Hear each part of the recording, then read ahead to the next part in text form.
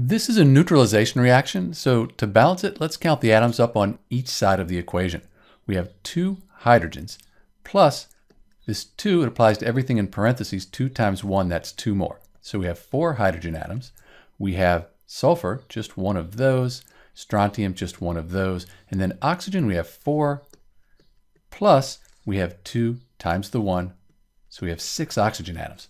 On the product side, we have 2 hydrogens, 1 sulfur, 1 strontium, and 4 oxygens, plus, we don't want to forget this oxygen over here. So we have 5 oxygen atoms. Let's leave the oxygens till last. Looks like we could balance the hydrogens by putting a 2 in front of the H2O. So we have 2 times 2. That'll give us 4. Those are balanced. And now we need to update these oxygens. So we have our 4 oxygens here, plus we have the 1 times 2, that's 2, and that gives us 6. We're done. This equation's balanced. The trick here, do the oxygens last. That makes it easier, and be very careful.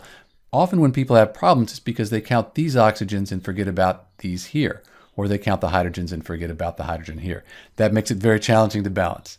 This is Dr. B with the balanced equation for H2SO4 plus SrOH2, sulfuric acid plus strontium hydroxide. Thanks for watching.